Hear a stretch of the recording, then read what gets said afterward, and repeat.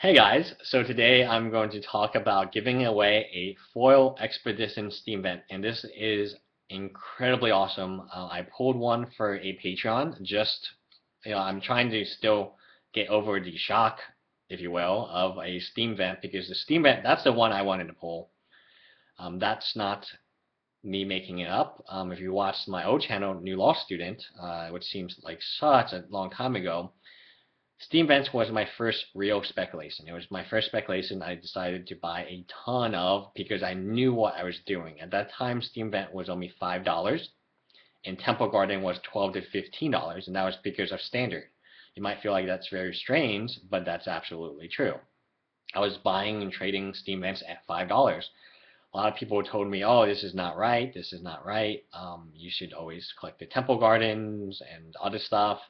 But I stuck to my guns and picked Steam Vent, and it turned out very good for me. If you look at my binder of lands, you will notice that there are plenty of Steam Vents, foil Steam Vents, foreign Steam Vents, all types of Steam Vents. And that was because at that period of time, I just went all in on Steam Vents.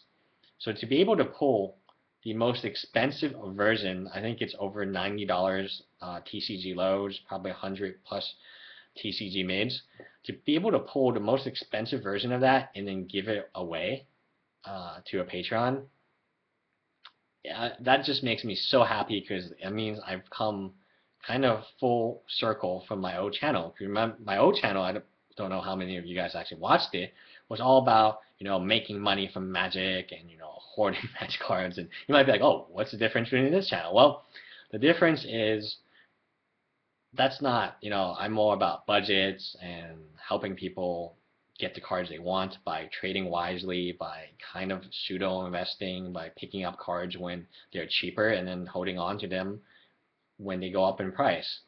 So for that to be a Steam Vent at the very end of all those pack openings, like we opened 4 fat packs in a booster box, it just makes me so happy that it was a Steam Vent because I felt that way too. I've opened a Polluted Delta Expedition, all on this channel, right? And multiple expeditions on this channel, but the one I really wanted was a Steam Vent. And of course it was a Patreon for a Patreon, so it's crazy. That entire item was amazing. I literally did not say anything when I pulled that Steam Vent because I didn't expect it, because to me the item already made back its money. Right? And to me the item was already as good as it possibly could get without an expedition, in my opinion. I know there was no foil Gideons, but there was a regular Gideon in that same set item. And yeah, I don't make many videos like this anymore, but I do feel like I've gone full circle from like being a shark into an actual lion because, and yeah, that's awesome. Really, really, I don't know what else to say. It just makes me really happy.